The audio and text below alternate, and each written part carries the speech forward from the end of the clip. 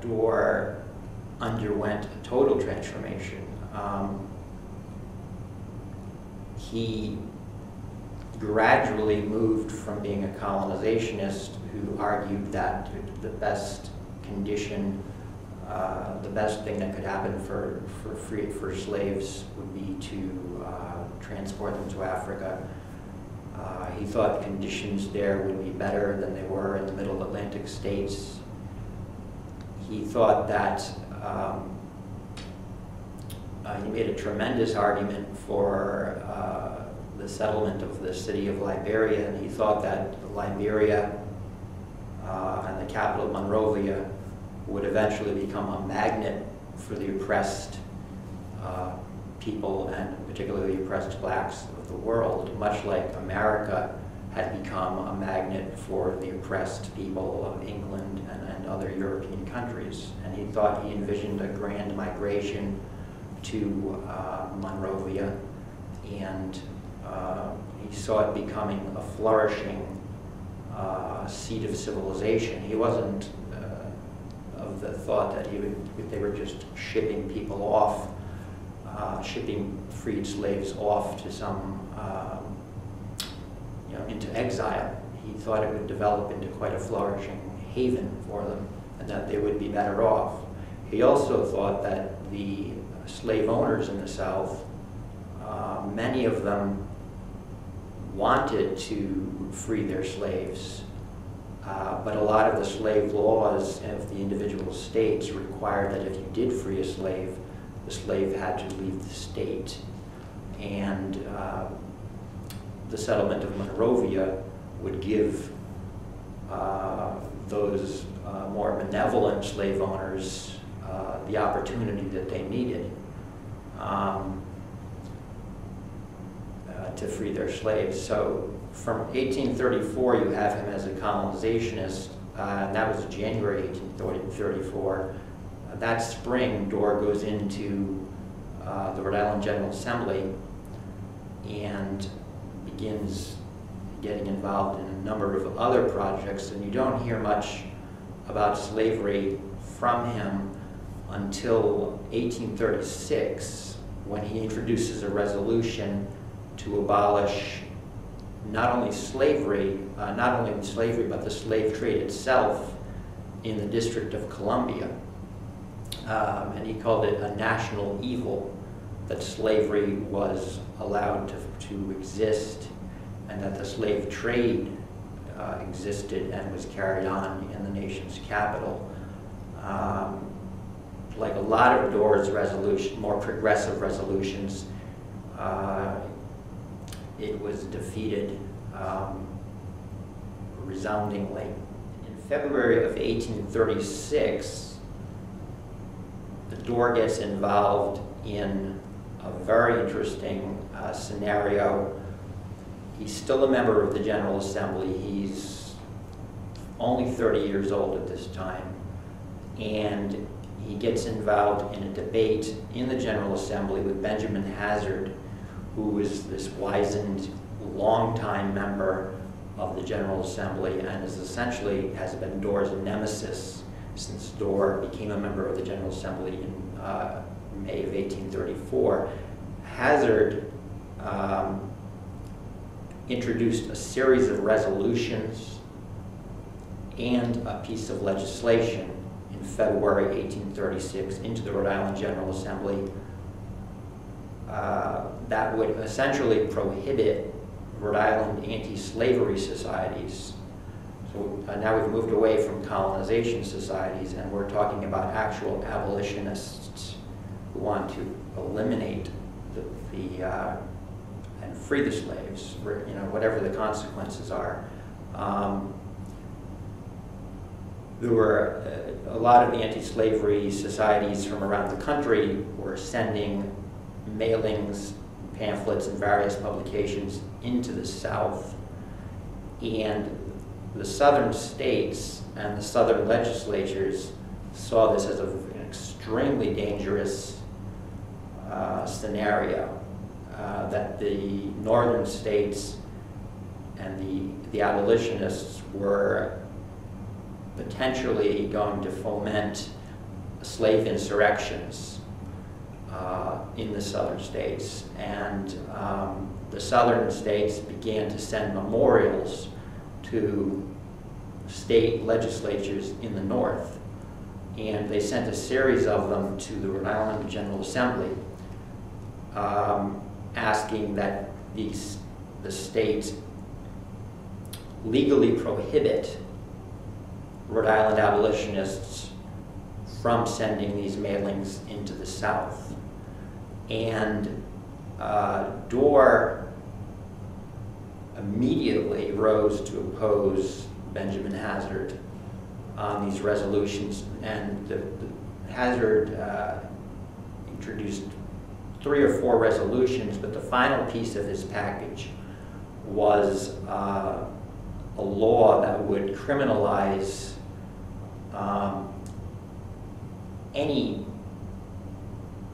mailing or publication that even hinted at the idea of slave insurrection as a solution to slavery. The country in 1831 was still, the South was still reeling from the Nat Turner Rebellion, in which he rose up and about 56 whites were killed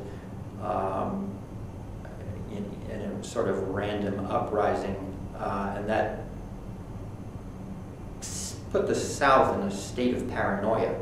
So Dorr, in response to Hazard's acquiescence to the Southern memorials to the legislature, asking them to deal with the Northern abolitionists, Dorr immediately rose in response, and he used a dual argument. He said, at some point he said, "I'm not technically an abolitionist," but he made it very clear that he sympathized with what the abolitionists were attempting to do. He didn't think they would be successful. And this is 1836 now, so he's not quite a colonizationist anymore, nor is he an abolitionist.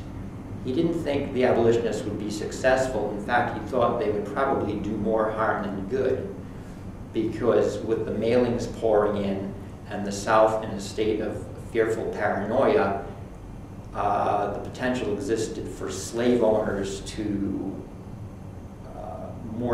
treat their slaves more severely, to enact tougher slave codes and slave laws. And Dorr essentially thought the abolitionist movement would backfire. He thought the abolitionists were well-intentioned, and he thought if there were a chance of success, that he would join them heartily. But his key argument, along with the moral evil of slavery, and he thought slavery was a blight. He used the term blight, not just on slaves themselves, but on the slave owners. He thought that it degraded both classes. But his key argument in opposing Hazard's resolutions on silencing the abolitionists was that it was an infringement of freedom of speech and freedom of expression, and that this ran counter to everything that Rhode Island had stood for and been founded on. Roger Williams came here. He was exiled from Massachusetts with the founding platform of his whole philosophy was freedom of expression, freedom of conscience. So Dorr opposed Hazard not on the grounds that slavery should be abolished, but on the grounds that those resolutions were silencing people who had a right to say what their conscience led them to say. Between February and May 1836, Dorr released a public invitation for Rhode Island abolitionists to come to the Newport State House in June of 1836 and speak before the General Assembly and air their grievances. And on the very day that they were gathered outside, numbers and numbers of abolitionists, the number isn't clear, but a lot of people gathered to speak. and voice their concerns about not just the right to address abolition, but just to have their say in front of the General Assembly. Benjamin Hazard basically introduced another resolution, and some of his allies, to get the hearing postponed again until October 1836. So however many people are gathered waiting to be heard, they've now been told they were going to be silenced and not get their chance, and Benjamin Hazard said, let them put it in writing and submit it, and we'll put it into the Journal of the General Assembly. Dorr, I think in a hint, in a foreshadowing of what was to come, tried to outmaneuver Hazard by securing the use of the State House the next day, so that the people he had invited by a public proclamation could have their time to speak. And he introduced a resolution into the General Assembly asking for the use of the Newport State House for one day, possibly a few subsequent days, so that anyone who wanted to be heard could be heard. And unfortunately, again, the General Assembly, led by Benjamin Hazard, the old nemesis, voted down Dorr's resolution, and the abolitionists did not have their chance to speak against Hazard's resolutions. So that brings us up to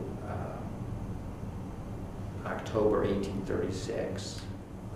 By 1837, Dorr has lost his seat in the Rhode Island General Assembly. It wasn't related to his position on abolition or freedom of speech, but he's out of the legislature, but he's not out of involvement in the public debate over the issue. And at some point between 1836 and 1837, and it's not clear when or how the transformation occurred, Dorr has essentially become an abolitionist. In 1837, he gets an invitation from James G. Birney, the corresponding secretary of the American Anti-Slavery Society, in asking Dorr if he would be an agent for the American Anti-Slavery Society. And Dorr's reply was that, while I sympathize with the cause completely, and I see the abolition movement as the last hope for our enslaved countrymen, I think that the best use of my talent is here in Rhode Island, working on the suffrage movement. So again, you see the transformation from a colonizationist to someone who thinks abolition has no chance and can possibly do more harm than good, to someone who thinks it's the last best hope for our enslaved countrymen. And Dorr continues, while he says he needs to stay in Rhode Island and work for the suffrage movement and help the disenfranchised, which becomes his ultimate destiny, and why we're here talking about him. He becomes intimately involved with essentially the giants of the American abolition movement. By December 1838, Dorr has made a complete transformation from colonizationist to full-fledged abolitionist who thinks that it's the last hope for Americans and for what he calls his enslaved countrymen. At that point, December 1838, Dorr's involvement with the anti-slavery movement, at least actively and publicly, subsides as he turns his attention towards running for Congress as a Democrat in 1839. What he would have done as a member of Congress, as an anti-slavery, Northern anti-slavery Democrat in Congress in 1839, we can only speculate on, but I think it would have been very interesting. And then in 1840, the suffrage movement begins. and Dorr's time is occupied for the next couple of years with that. And that essentially dominates the last 9 years of his life, the last 14 years of his life, until he dies in 1854. But it's interesting that unlike Lincoln, right through his presidency into the Civil War, Lincoln is still talking about the colonization movement. Lincoln never became what you would consider an abolitionist. He was searching for any solution. Dorr arrived at the solution. I think the process is interesting. Unfortunately, we don't know what happened. Probably Dorr was open to new ideas. People think he was dogmatic and unchangeable and unyielding, and that's very far from the truth. As we see, he was open and receptive to new ideas, and he became involved with the people from the American Anti-Slavery Society, and he was obviously convinced that abolition was the way to go, and it eventually paid dividends, but not for another 23 years.